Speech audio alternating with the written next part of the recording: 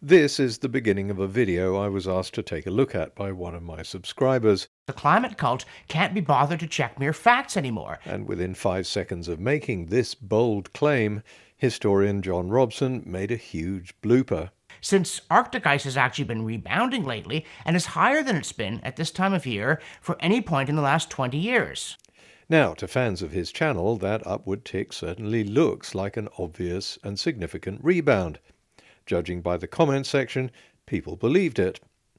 By the way, you're going to have to use the pause button to read some of these messages on the screen. It's going to be very boring if I have to read them out to you. Anyway, I recognized this reconstruction straight away because it comes from an interactive page on the National Snow and Ice Data Center website, the NSIDC. This apparent rebound is simply the annual growth of ice every year between September and November as winter approaches. The coloured lines that make up the curve represent different years from 2005, which is why they all follow the same seasonal pattern. So this upward tick does not represent a rebound in ice extent. If you ignore the curve and listen to Robson's explanation, it's a little more nuanced, but equally wrong. Arctic ice has actually been rebounding lately and is higher than it's been at this time of year for any point in the last 20 years. So he seems to think there's a rebound because the line representing ice extent from September to November 2024 is higher than all the other lines representing the same period for the last 20 years. But of course there is no line showing ice extent from September to November 2024. The reconstruction only goes up to January 2024, and Robson posted this at the beginning of April. So he can't possibly show ice extent that hasn't happened yet. Robson's claim that this shows a rebound in ice extent is therefore wrong on both counts. Normally I'd debunk this misrepresentation in a rebuttal video, but I'm working on another video at the moment, so I thought it was only fair to point out the error in a post and give Robson the opportunity to retract and correct the video. To be honest, I was curious to see if he would. In response to me saying this doesn't represent a rebound, Robson came back with a simple retort. Yes, it does. Because, he says, you have to compare it not to conditions in some other months, but to other recent years. Not sure what profession you're in that I should now insult you over, he says, but I hope it's not one where you have to read graphs. Ooh, okay. But even if I'm a complete idiot, which I'm not going to deny, this is a simple issue to resolve. Either I'm reading the reconstruction wrong, or Robson is. So I explained my understanding in more detail. Then I showed how professional glaciologists measure ice extent and cited a web page at NOAA. It plots ice extent anomalies for spring and fall since 1979, when satellite measurements of ice extent began. I also cited this page on a NASA website, which plots minimum ice extent every year over the same period. Contrary to what Robson claims, there's a very clear downward trend, which NASA measures at 12.2% a decade. Well, I got no reply. Instead, I noticed Robson quietly inserted a one-line correction, or rather a note as he prefers to call it, into his video description. Note, at 1 minute there's a mistake. We circled the wrong bit of the chart. The key line is the blue one in the top left-hand corner. I never got an acknowledgement or thanks for pointing out the mistake, neither did I get an apology from Robson for his suggestion that I'm too stupid to know how to read a graph. But that's okay. I was more focused on the fact that his new claim brought up another problem. He doesn't explain why the blue line shows a rebound, but he seems to be implying that if you compare January 6, 2024, the date marked, with all the other January 6s for the preceding 20 years, the latest one has the highest extent of all 20. Of course, that's absolutely true, but that's a cherry-picked date.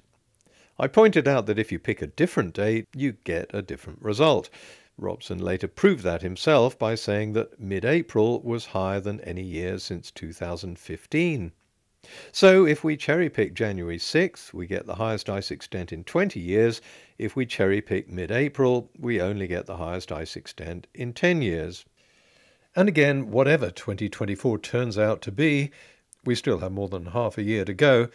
The trend clearly shows no rebound, unless you're going to call every uptick in the reconstruction over the last 40 years a rebound.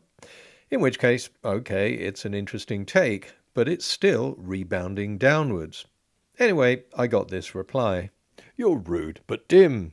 That chart shows this date in 2024 above every year back to 2015. If you can't read charts, don't lecture others about them. Actually, it shows every year back to 2005. It's right there. The years chosen on the NSIDC graphic always get highlighted in bold. Tempting as it was to point out the irony of Robson making a mistake in the chart, in the same sentence he tells me I can't read charts, I was far more interested in his feeling that he was being lectured for having to correct one of his mistakes. After all, in the science world, researchers get corrected all the time. When they submit papers for publication, errors will get corrected in the peer-reviewed process. If any mistakes slip through, they'll get corrected by other scientists in comment papers, and the editors of the journal will issue a correction or even retract the paper if it's flawed. If you get offended or feel you're being lectured and humiliated every time you have to correct a mistake, you're in the wrong business. It's why I positively invite corrections on my own channel. Anyone who's ever posted an "aged like sour milk" comment under one of my videos will usually get a polite invitation from me to point out whatever mistakes they think they found. Most of the time they never reply, but when they do, I'm always willing to check and happy to discuss it if I can't see the error. If they're right, I'll always post a correction. If the mistake changes something in the conclusion, I'll take down the video and issue a corrected version.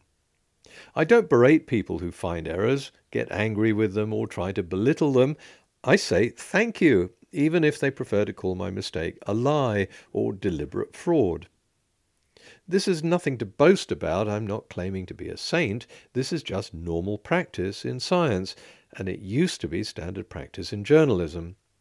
Having people point out mistakes isn't lecturing me, it's helping me keep my channel as factually accurate as possible.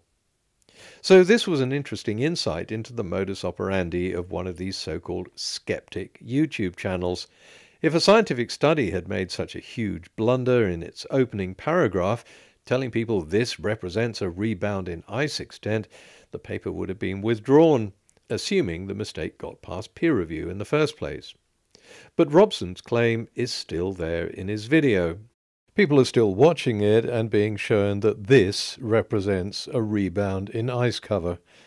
That's very misleading, and to be honest, the whole video needs to be corrected and re-uploaded. And while you're at it, John, if you're listening, you might want to get the rest of the video fact-checked, because there are other errors, and you're not going to find them by telling anyone who points them out that they're rude, dim blockheads and trolls, and that even though you say you welcome comments, those who find mistakes get told to go away. Of course, I'm going to get a lot of your fans coming here and telling me I need to remake some of my videos. Well, of course, and I have several times, whenever there's a mistake that changes the premise of the video. Like I said, I welcome these corrections.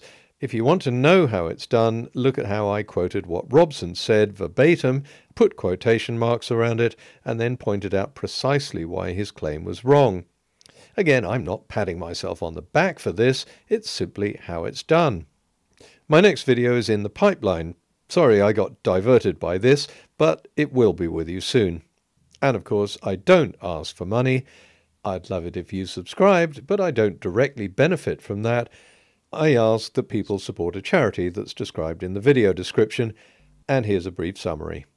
It's an innovative scheme that trades healthcare for preserving rainforests, resulting in a huge reduction in deforestation and an increase in health. The model is now being extended from the forests of Borneo to Madagascar and Amazonia, funded in large part by contributions from my subscribers.